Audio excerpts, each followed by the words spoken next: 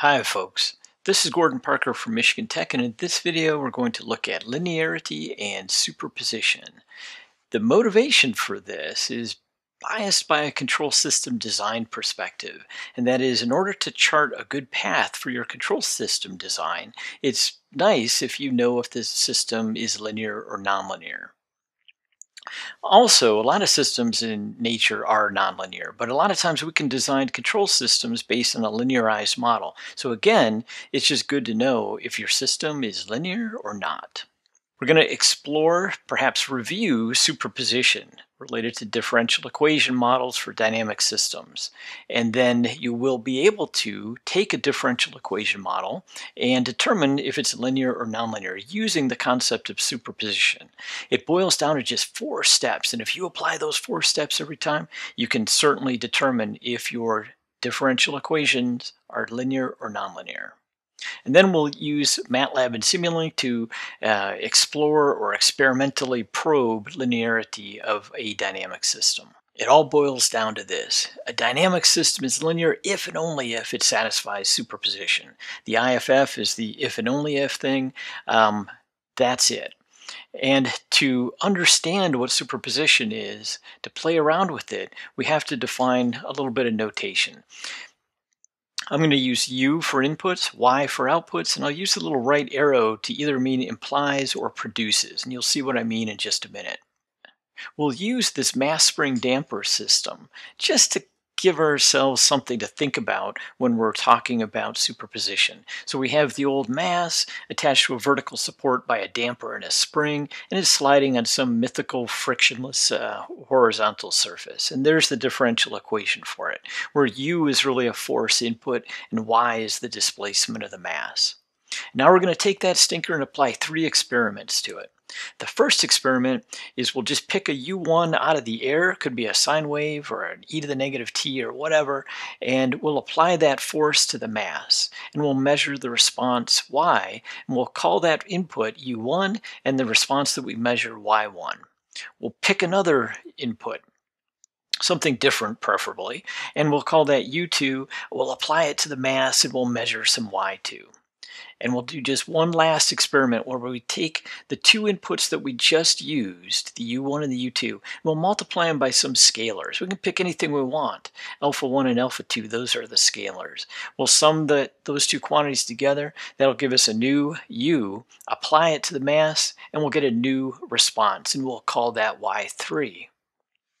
So great, we have our 3 sets of experimental data, and so now what we're going to do is determine if the system is linear. And now you can't really determine if a system is linear via experiments. I'm just using that to get the juices flowing, so to speak.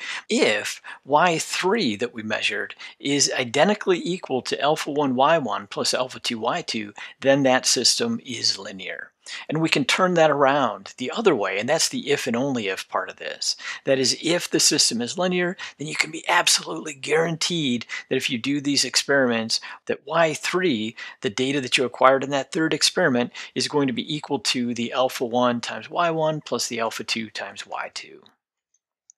You can think of this another way, and here we'll exercise our arrow notation. Think of the arrow sort of as the dynamic system itself. So if you give the dynamic system is U1, it produces Y1. If you give it U2, it produces Y2. The system is linear if, when you form yet another input, alpha 1 U1 plus alpha 2 U2, and you run it through the dynamic system, that's our right arrow, you get alpha 1 Y1 plus alpha 2 Y2. And you have to be able to do that for any constants alpha 1 and alpha 2. So let's look at some examples. Here's the first one. It's our mass spring damper differential equation model. And we're going to break this down into just 4 steps. So the first thing you do is you assume linearity. We're going to say that here's our input U, and it's equal to the sum of the U1 and the U2, and it produces Y, and that is the sum of the Y1 and the Y2. The second step is we combine, we substitute in equation 2 into equation 1. And in order to do that, we definitely will have to take some derivatives, right? Because we have this y double dot here, and we have a y here. So we have to take a couple derivatives, stab it in there, take one derivative, stab it in there, take this into there, and You just do all those substitutions and you get this great big equation 4. Now, I put a question mark over the equality because what we're now going to do is play around with that expression. And if that expression holds, then the system is linear. This equation 4 is sort of a statement of the superposition. Now, I should also mention that at this point, I'm not going to be showing the dependency, the explicit dependency on time anymore. That just, you start getting these very large expressions that way, and I just want to get rid of that. So what we're going to do next is play around with that expression just a little bit. And specifically, we're going to rearrange it so that we separate out all the things that are multiplied by alpha 1 and all the things that are multiplied by alpha 2. And if we can show that this expression holds for any alpha 1, alpha 2, that system is linear.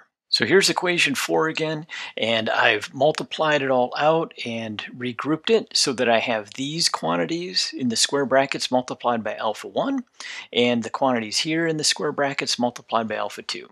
And if that expression is equal to 0, the system is linear. And the only way that I'm going to be able to have that equal to 0 for any U1, Y1 combinations and any alpha 1 and alpha 2 is if the quantities in the square brackets are identically 0. That's a crazy thing because the Y1s and the U1s, they're all functions of time. So when you combine all those up, they have to be identically equal to 0. And if that happens, then the system is linear. Well, guess what? We have our original differential equation that we know holds for any U1, and it produces a Y1. So that's this differential equation. So in particular, I can write out these two differential equations for the U1 and the U2, and they bear a remarkable resemblance to the quantities in the square brackets. I can replace these three terms with this, and I get a U1 minus a U1. And similarly, I'll have a U2 minus a U2, just like that. And so, obviously, the terms in the square brackets are 0, and that system is linear. That's it, 4 steps. Now let's look at another case. It's the mass spring damper system again, but now it has a hardening spring. That's the KH times Y cubed. We'll go through the same steps. Linearity, we assume. We substitute those expressions in 8 back into 7, taking a couple derivatives as needed, and we get this expression. And it looks pretty much like the previous one, except we have this nasty looking quantity in square brackets to the third power. You can imagine that's going to cause us some heartburn in just a minute. Well, pretty much right now. So here we're going to regroup. We're going to try to expand that out and break out all the terms that are multiplied by alpha 1 and all the terms that are multiplied by alpha 2. The problem is this cubed expression has alpha 1 cubes and alpha 2 squareds and all sorts of strange things in it. So we're not even going to mess with that. We'll just leave it alone and do the best we can with the alpha 1, alpha 2 regrouping. And now we'll use our original differential equation of equation 7 with the specific U1 and U2 expressions as the inputs, and we get that. And now we could solve this equation for my1 double dot plus cy1 dot minus u1, and that goes into here. And do the same thing for the this expression, and we get this. This term just carried down to here, and this is the best we can do with our substitutions. So we didn't get the nice cancellation that we had in the previous case. There's no way that this thing is equal to 0 in general for any alpha 1, alpha 2 combination. I mean, it is equal to 0 if you pick alpha 1 equals 0 and alpha 2 equals 0, and you can imagine you might be able to find other combinations of alpha 1 and alpha 2 such that you can make that 0, but it has to be able to work for any alpha 1, alpha 2. It's not going to happen. So this thing is nonlinear. Could be a wonderful thing. I don't want to say that linear is better than nonlinear. It just is what it is, but this is nonlinear. So now what we're going to do is play around with some MATLAB Simulink, and we'll use this differential equation model. It's kind of fun. It has the linear stiffness and the nonlinear stiffness, and it has a neat little time-varying damping coefficient. So we can really play around with some different scenarios. So for instance, if we zero out this k, then we end up with this nonlinear expression. And we can also look at things that we haven't looked at in the math by letting c of t be something other than a constant and explore at least experimentally, in a sense, simulation-wise, whether or not that system is linear. This is what the model looks like. I'll walk through this when I bring it up. We have some parameters over here, some inputs, and then here's our experiments. Let's get to it. Here's MATLAB. Let me bring this up. Here's a little setup script, has just 12 lines to it, cleans up the workspace a little bit, clears out the Simulink data inspector. We'll be using that to analyze the results of our quote-unquote experiments. And then here we just set up some parameters, the mass, the stiffness, and the alpha 1, alpha 2. I picked those to be 1 and -3, but they could be anything. Now let's have a look at the model.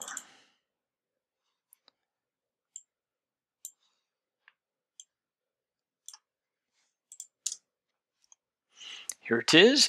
On the left, we have the parameters, K, KH, and the damping over here. Now I put a little manual switch in so that we can switch between the ramp-looking C of t and the constant C right here. And I put a 1 and a 0 gain in here so that we can turn off or on these signals. So for instance, right now, it's in its linear mode. If I switch this to a 1 and that to a 0, it now becomes the nonlinear version. So these are the parameters, and you can see that they drift over here into the experiments. I color-coded these. They're called go-to statements. They just let you move data from one place in the model to another without having all these lines crisscrossing. And I color-coded them so that they're, unique. That is, this blue, orange, and red correspond to the blue, orange, red here. So each of these experiments gets the exact same parameters. Here are the inputs. I just pulled these out of the air. I've got a sine wave for U1 and a step for U2. And they are going into experiment 1 is getting U1. Experiment 2 is getting U2. And experiment 3 is, no surprise, getting the sum of those two multiplied by alpha 1 and alpha 2. And the output or outputs of these experiments are y1, y2, and y3. And then I take y1 and y2 and sum them together after multiplying by the alpha 1, alpha 2. So what we're going to be doing in our experimental evaluation here is comparing this y3 to that y1 plus y2 and seeing if they are equal or not. Now, you might ask yourself, what's inside these experiment blocks? Well, they're all exactly the same. So I can just look at one of them. And it looks like this. This is a MATLAB function, and I'm using it to implement the differential equation model of the system. If I click into it, it looks like this. You can play around with that if you want, or if you're familiar with it, you can expand upon it as you see fit. But they really didn't want to get into the guts of how that model works, but just suffice it to say that each one of those blocks has associated with it a simulation of that differential equation that we had in the notes, and it's replicated up here. Okay, let's run this puppy. So we've got it in linear mode with a constant damping. I'm just going to run it. Go into this simulation data inspector, and there's the results. Now I had pre-selected those. Normally it would come up like this, and I went like so. And they match. They match really well. So if I put some cursors on there and move it around, I can see they, 0.05 and 0.05. But if you hover over them, the little boxes, you can see all the guts of that number. And oh my gosh, right on. Okay, very nice. So because y3 matched with y1 plus y2, it's linear. Let's do another one. Let's go to the nonlinear case, the one that we looked at in the example just a minute ago. Okay, so I've now made it nonlinear. It's got the constant damping. Run it. Click on this little data inspector button. Ooh, not so equal. What this is telling us is that y3 is not equal to y1 plus y2, and so indeed that system is nonlinear. Let's go to, since we didn't look at this in any of the examples, let's go to a non-constant damping and a plain old linear looking stiffness. Now, what do you think? Is this nonlinear or linear? So if these match up, then there's a good chance our system is linear. And it looks pretty linear. Okay, that is it. Just to summarize, we looked at superposition and we broke down the determination of a differential equation model in terms of its linearity or nonlinearity. We broke that down into 4 steps. If you do those 4 steps, a little bit of math, a little bit of algebra, you'll be able to ascertain whether or not your differential equation model is linear or not. Then you can always play around with it a little bit in Simulink or MATLAB or Python or whatever it is, whatever poison you want to use, and get another feel for it. Hope this helps. Thanks for watching. Bye-bye.